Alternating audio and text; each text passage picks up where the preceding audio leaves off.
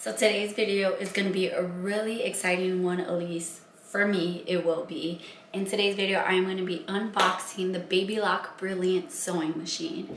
I bought this with my own money. It is a huge upgrade. I was sewing on the Singer Heavy Duty 6830, I believe is what it's called. So I upgraded big time to the Baby Lock Brilliant. So I'll show you guys what comes in the box. I'll show you how to thread the machine. This is gonna be my first time playing with it. So if you wanna see all of that, just keep watching. If you're new to my channel, my name is Leslie. My channel is all about crafting on a budget. I do Cricut, sublimation, and now sewing videos. So if any of those things interest you, please consider subscribing, joining my YouTube family, and let's jump into this video. So when you open the box, on the top there's the foot. This is the presser foot that comes with it. Although you do have the option of not using the presser foot because it does have a stop and start button. So this is the presser foot.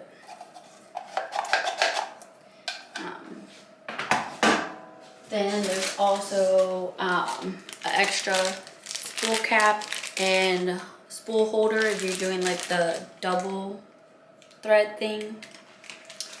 Okay, so it also comes with a big packet, and in this packet has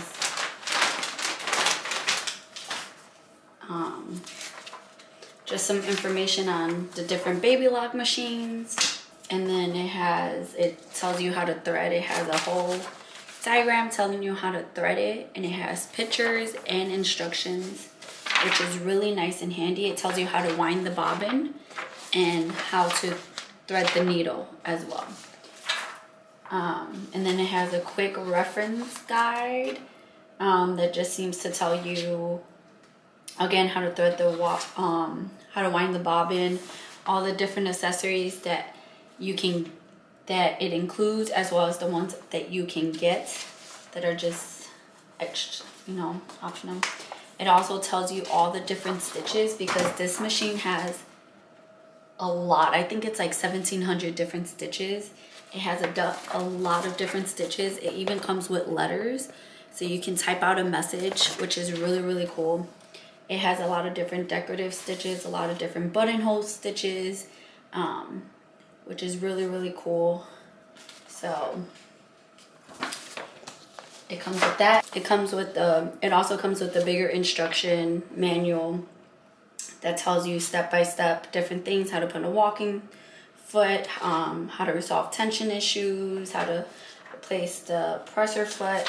Just a big, nice, handy book that has a lot of pictures, which is really nice, especially for someone who's never played with a machine. It also has some troubleshooting in here, so it tells you how to troubleshoot things, and again it has lots of pictures, which makes it super, super nice. So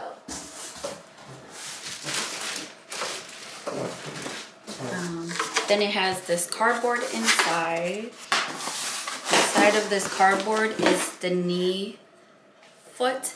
What's really nice about this is that instead of having to reach back all the time to lift up your presser foot, you can just put this in, and then you can hit it with your knee, and it will lift up the presser foot, which is really, really nice and handy.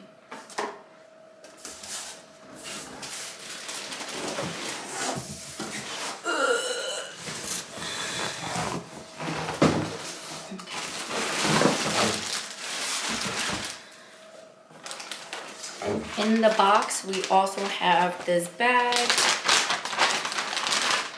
and in this bag we have, oh, that's kind of like a nice little bag. We have an extra little opening for your bobbin. I'm going to show you guys, there's too many things. I'm going to show you up close and personal because that's too much to hold up. But it also, one thing I really like is that it also comes with the walking foot. My Singer didn't come with the walking foot. I had to buy that separately. This one comes with the walking foot, which is just amazing. So this is the walking foot. If you don't know what a walking foot is, it helps It helps when you have thicker layers or you're quilting and things like that, and it helps. So it has like feed dogs, kind of like your machine has in the bottom, and it helps both the layers kind of come in evenly so that you're not skipping stitches and things like that. So I love that. It comes with the plug to plug in the machine. So most sewing machines, or at least my Singer, had the power cord connected to the presser foot, but this one's separate. It's kind of nice. It also comes with the dust cover. So it has this one's nicer than the one my Singer had. Nothing fancy, just a dust cover to put it on, and it has, you can put the handle there, wrap the handle through that. And that seems to be everything that's in the box. Now I'm gonna take you up close and personal to see the machine itself. So this is how it looks outside of the box. Up here in this nice little hidden compartment, you have a lot of your stitches, and it kind of tells you the numbers that they are so that you can find them. The rest of your stitches are in that book.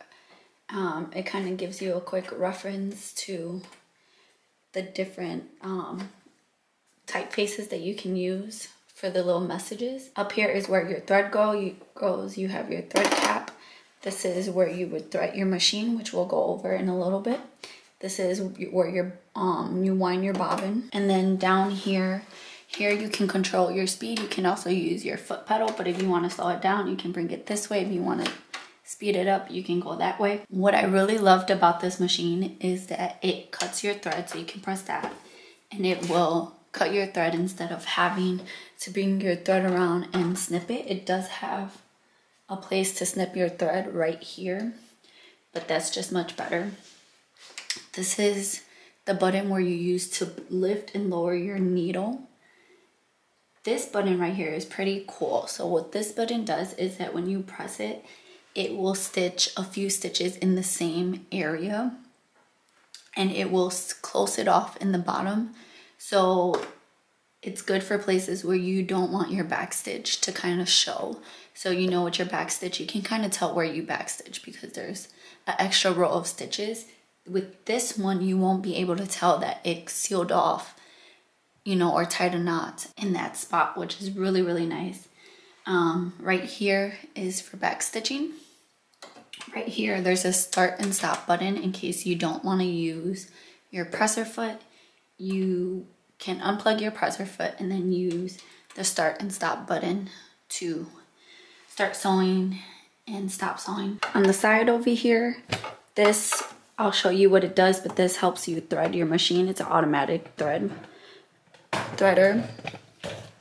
And then in here, just like a lot of sewing machines, okay, you have your accessories, where it holds your accessories, and it's really cool. It has this little tray here, and in the tray, each foot has a letter. So this is like your buttonhole foot. I don't know all of them, but here's your zipper foot, and they all have letters to identify them. The J foot's already on the machine, which is your basic foot. This is your button to sew in your button foot. And then right here is just a little seam ripper, which can come in handy. And then it comes with 4 extra bobbins. I believe it takes class 15 bobbins. So that's really kind of nice. Something that's also really nice about this machine is that when you put in a stitch, it's going to tell you which foot you need. So it will tell you need the R foot or the J foot or the A foot, which is really, really handy. So that fits nicely in there. It has a nice big handle to carry it.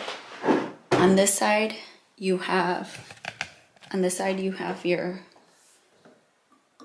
manual handle to turn your needle, your on and off power switch, and where you plug it in is down here. On the back, what is also really nice is it has another compartment back here. so that you can put more accessories. Like I can put the walking foot that it came with back here, which is really, really nice, and I really do like that. Also, one thing I was worried about is that it didn't have a free arm, but it does. So you just take this off and you have a free arm, so you can work with sleeves and things like that, which is super nice.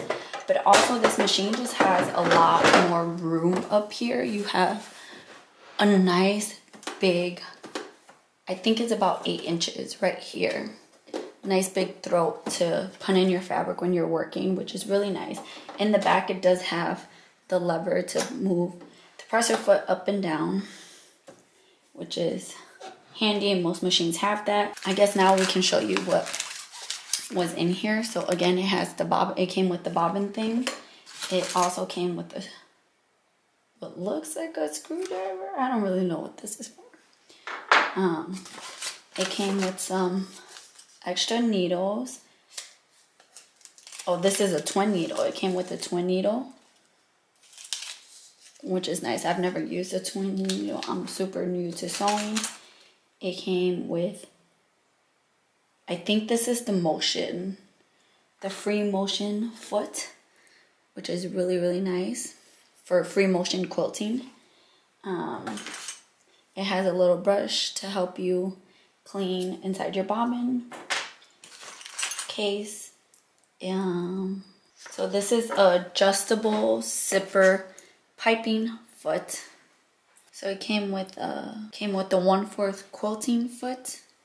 Came with a stitch guide foot, which looks like that. It came with some extra noodles. Came with some extra needles. Came with a screwdriver to help take out some of your screws in your machine. Came with the straight foot and needle plate sets. Man, it came with a lot of stuff. It has an extra thread cap. It has another one, smaller size.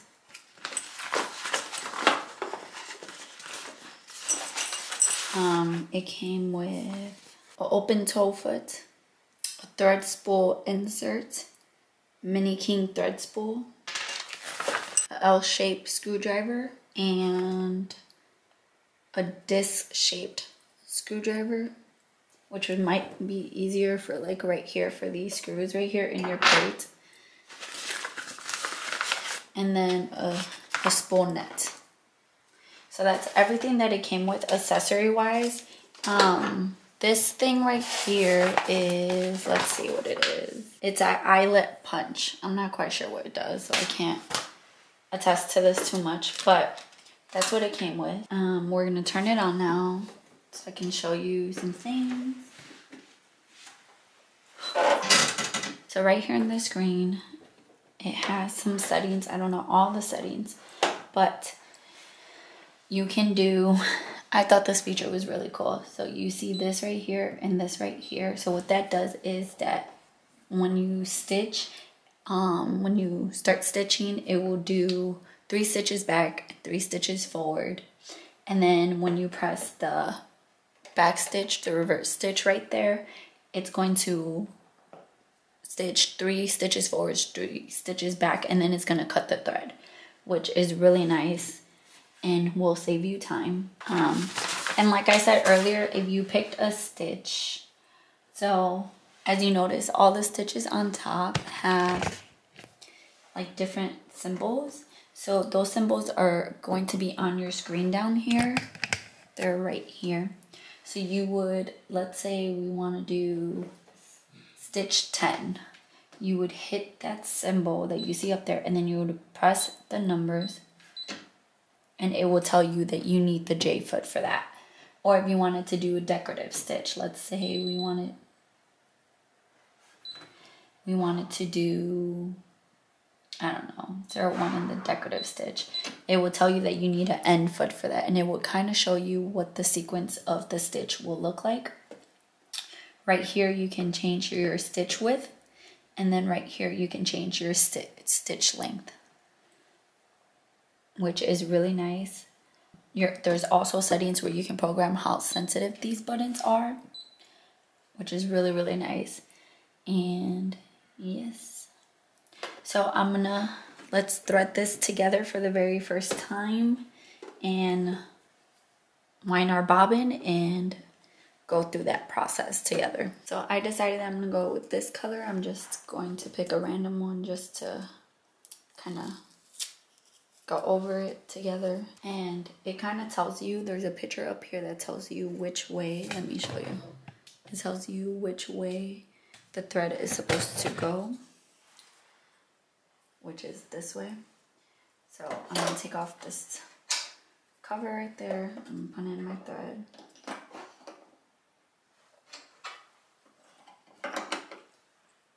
It's gonna hold it in like that. And we're gonna take our bobbin. I believe we just snap it on. So it says to place the empty bobbin right here.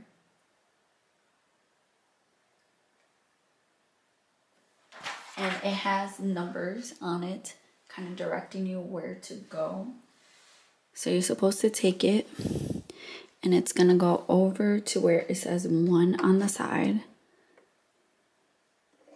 So 1 goes down like that, and then it goes under, and then we're gonna bring it over this way, and it's gonna come through there, then bring it to the left of this little tension disc.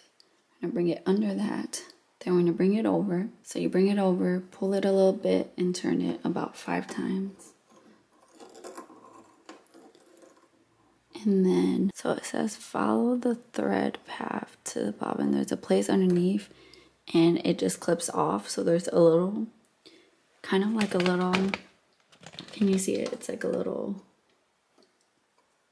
gap in there that you put it in there, and it clips it off for you. So now we're gonna turn our bobbin just like you would any other machine to the right. It's gonna click in, and then we press the start button to activate the bobbin.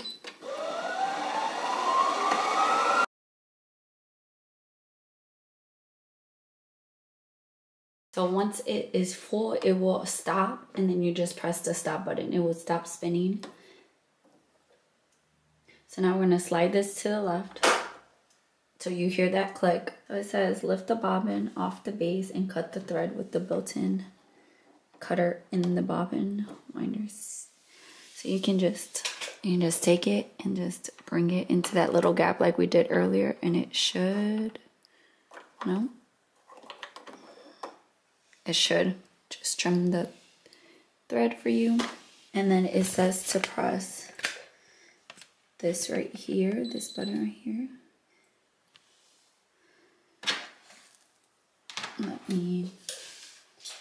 For this you have to connect the presser foot. Let's connect it right here on the side.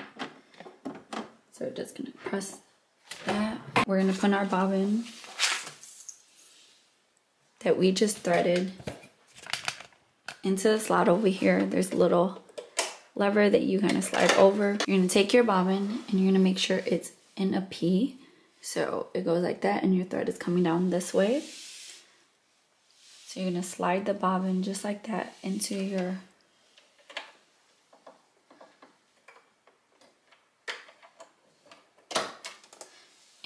thing, and then you're gonna take the thread, and it has little guides in there that are going to tell you. So it has, you bring it this way, around this way, and then through this curve, and at the end of this curve, it's gonna trim it off for you, which is really nice. And now all you gotta do is just put this back on. It has a little corner there, you slide it in there, and then you press down. Super easy compared to my other machine. So now to thread your needles, you're gonna need to make sure your presser foot is up. Mine is up, I just put it up. Make sure it's up. Make sure your needle is at the highest position. I think I can undo that.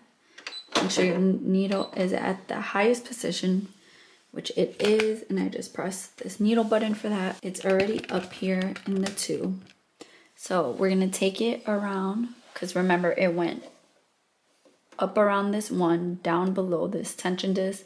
Now we're gonna bring it this way instead of the way we were bringing it. All the way down to 3 right here. It's gonna go up like in a U. So you're going up, you're gonna go to 4, and then it's gonna go around. There's a tension disc there. It's gonna go back down to 5.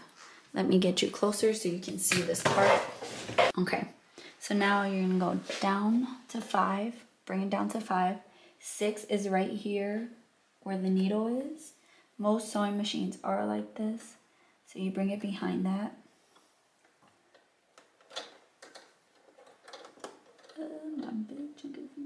Okay, so there's a tension disc right there.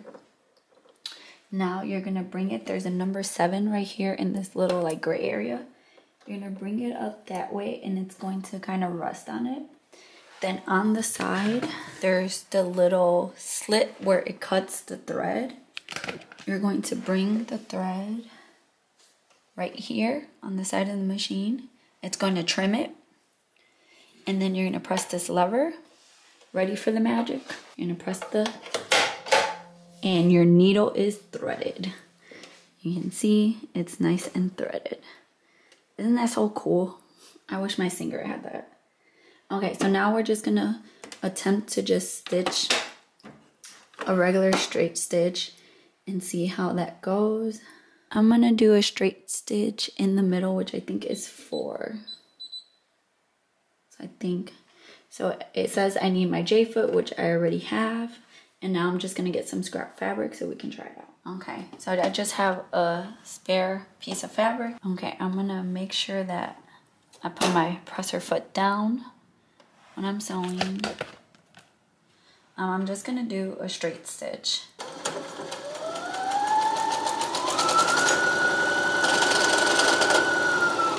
Okay, so you can see it did a really nice stitch. Now I'm just gonna fold up this fabric a few times so you can see how cool this machine is, that it can go through so many layers of fabric. So I'm just going to put down my presser foot and I'm just gonna stay in the same settings. Put my presser foot down.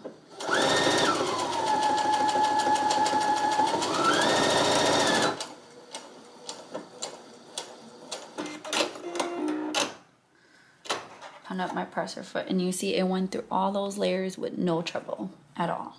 So I'm super excited about this machine. It was a huge investment. I'm gonna be playing with it a lot. You will see it on my channel a lot.